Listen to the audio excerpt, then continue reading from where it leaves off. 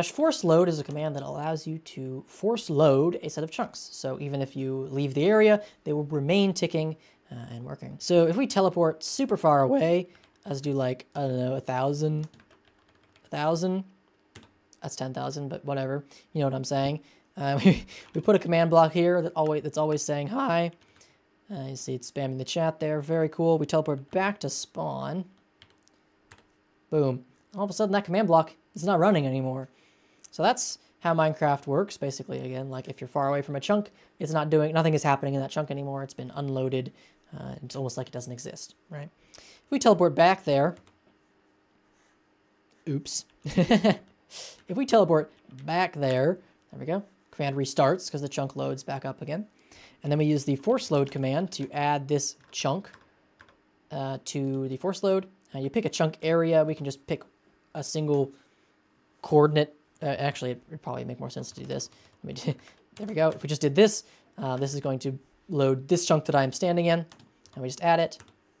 So it said it added it to the thing, but you can't see it because I'm far away. And we teleport back to spawn. Notice the command block is still going. What? It's pretty cool. All right, let me delete that command block. We don't want to do that. And then you can also remove force loaded areas if you just go to the area. Whoa. And then say remove. Boom. So unmarked the chunk for force loading. You want to be careful with force loading. If you force load too many chunks, your game will start lagging a lot. Or if you have a lot of operations going on in a force loaded chunk, just be aware. Also, something that you should be aware of is that the spawn chunks are automatically force loaded. So if I teleport back to here, this is the spawn of this world. I don't know exactly where the spawn chunks are, but I know this is in them. Something that you'd have to figure out.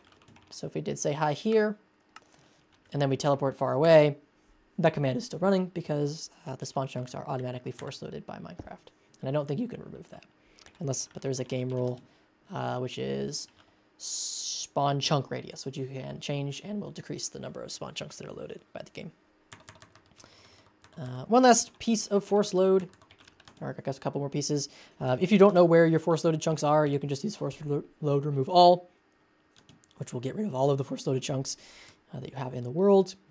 And you can also query if a certain chunk is force loaded. So you can say, is this force loaded? No, it's not. Even though this is spawn chunks and it is actually force loaded, the force load command doesn't know that.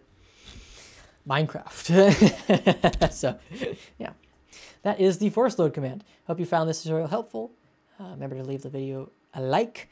And if you want to see more tutorials, don't forget to subscribe. Bye-bye.